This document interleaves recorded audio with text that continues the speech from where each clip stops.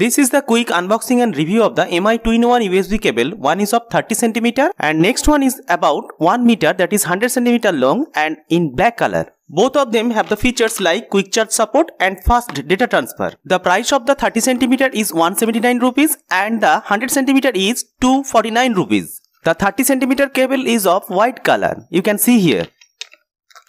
This is the 100 cm black cable.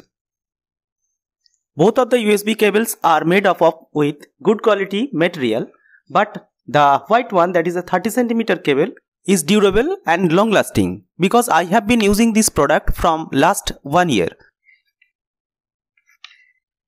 The front one is Type C and the second one is micro USB. Now for the 100 cm black color 2-in-1 USB cable. The cable begins with the USB Type A port. This port you have to insert in an adapter or any other power bank. The end of the USB port from where the wires are coming, that is not durable. This is not sturdy, I have seen. There is a chance of tearing.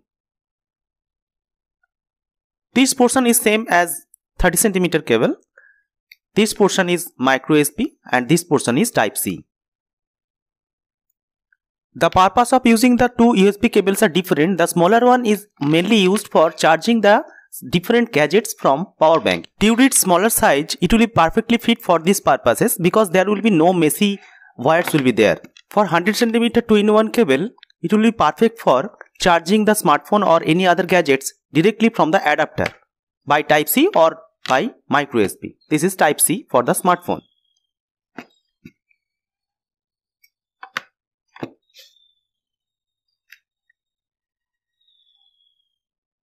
I will definitely recommend 30 cm cable for charging different gadgets from power bank because it is very small, not messy, and you can manage the wire very efficiently because for its small length. You can charge smartphone, torch, Bluetooth speaker, band and wristwatches and many more.